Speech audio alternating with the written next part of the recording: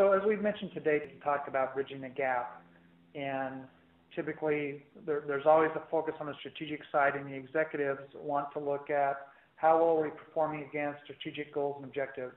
And that's a real strength of the HP Executive Scorecard. That allows you to have that balanced scorecard view, multiple dimensions, and then be able to set up your overall strategic objectives, and then track your ability to actually meet or exceed those strategies.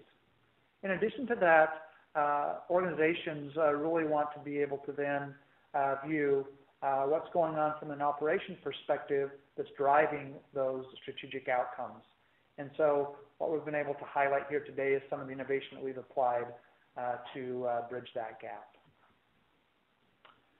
So I've logged in here to the HP Executive Scorecard. In this particular case, I've now logged into the CIO page. What we're kind of highlighting here are those various personas that you can set up out of the box, and you could publish those out to the various users in your organization. You can also make functional pages so that the information is displayed and visible in a simple fashion. So what we're seeing here is that we've set up an overall scorecard, and it's more of a balanced scorecard approach where we're looking at how well are we serving our customers, how's the organizational excellence, security, business value, and then each one of those particular domains, we're looking at specific strategic objectives, such as improving service delivery, improving quality, improving customer satisfaction. So I can look at each one of those. In this case, I'm looking at staff effectiveness. Once I click on that objective, I can see here that we're trending up. The score of 1, we're at 5.5 out of 10, so definitely in a cautionary performance state, and I kind of want to see what's going on. And this is where, as an organization, you can map your different key performance indicators to a specific strategic objective, and then you'll be able to track the overall performance and attainment against that strategic objective. So here I can see the different KPIs that have been aligned to the overall staff effectiveness. So if I wanted to go in and look at quality of delivery, I could then go in and look at how we're doing there. We're at 5. We haven't really improved, so we're kind of staying as is. We're seeing we've got an issue here with failed business transactions, so that seems to be the issue for us. And we might want to look at the trend of that information. So here, just at a high level, seeing where we're at, I can then see the trend information here associated with those failed business transactions. So that's kind of meant to be that strategic high-level view here for the CIO. And like I mentioned before, they have a chance then to view that information across multiple different domains and dimensions and be able to then look at the associated KPIs for each one of those dimensions. So in this case, if we wanted to look at project execution, I can then see with project execution we're 5.56. So we obviously have some issues. We're definitely doing well from a planned work hours. We've got some problems here with project tasks not being completed on time. We've doing well from an issues perspective. We're doing well at resolving issues. We can see here that we have some troubles around closing defects out on the testing side, and we can see that our overall percentage of healthy projects is not up to our thresholds. So those are different things that we could then look at, and as you can see below here, what's the trend? Are we trending up, or are we trending down on each one of those, and which areas should we focus on to improve performance? So it gives that executive that view so that they can then work with their direct reports to address any performance challenges. So that's a quick view from a strategic perspective associated with the CIO. Next, if I wanted to come in and look at a VP of Applications perspective, I can then start to view what's going on here in terms of application performance.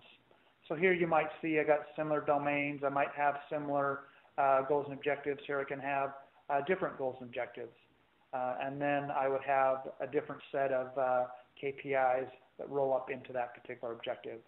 So here we're looking at improving quality, looking at a number of escape defects, number of critical defects.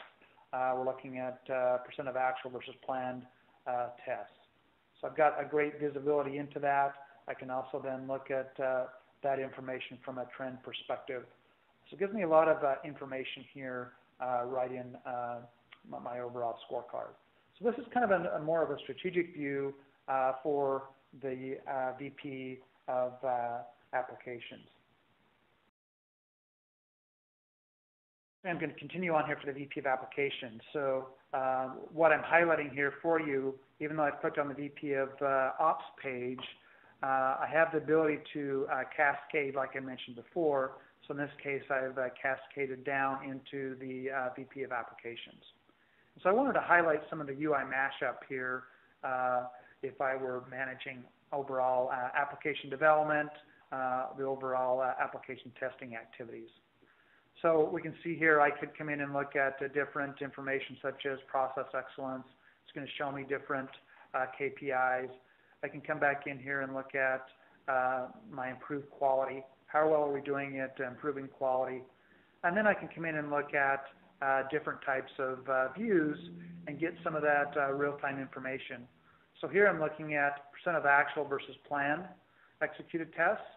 So those of you that are familiar with HP's Quality Center or ALM are used to seeing this particular dashboard right in Quality Center. And so this is the UI mashup where I'm getting that visibility of those details from an operational perspective right here in the scorecard. And so I'm bridging that gap between my strategic and my operational here and right in one view. I can also get additional operational views here. I can look at the number of actual versus planned, and then I can get more of the strategic high-level view of our overall trend. So it's a great way to get access to the direct source system, in this case, Quality Center or ALM, and get access to that operational performance measures. I could come over here and look at another specific KPI around percent of critical defects, and you've probably all seen this particular view in Quality Center and ALM as well, and I can view that information here right in the scorecard. A couple other things here just to highlight. One thing that we've built, one of our additional innovations besides setting up the UI mashup, is we've set up a UI mashup tool. So basically you can select various KPIs, you can select the various URL of that source system and or a report, and then that will automatically then do the mapping for you and do that, that wiring together for you in an automated fashion. So this way, in just a couple of clicks, you can set up that UI mashup, which we were seeing before here for the VP of applications. So it really streamlines your efforts in terms of doing your configuration, and kind of gives you more control of being able to do that in a very easy fashion. Next, as part of a summary here, if you're looking for a scorecard IT performance management system that really can help you communicate strategic goals and objectives as well as communicate the value to the business, this is a leading solution to allow you to do that. Also, I can provide that real-time capability as well as near real-time, as we've highlighted today.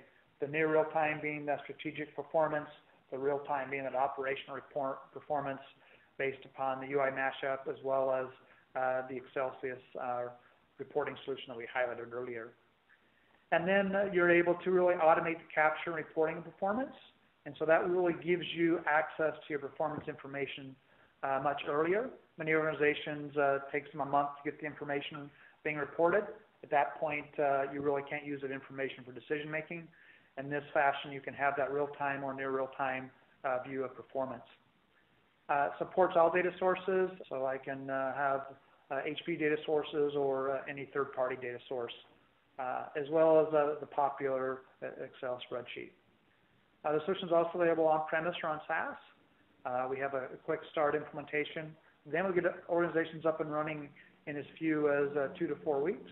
So it's not a large BI initiative. You can really get up and running and focus on a specific area very quickly, and that'll allow you to really quickly establish a baseline before rolling it out across the organization.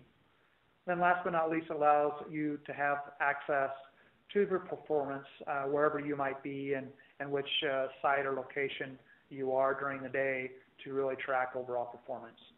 So it's a great solution that's available when and where you need it.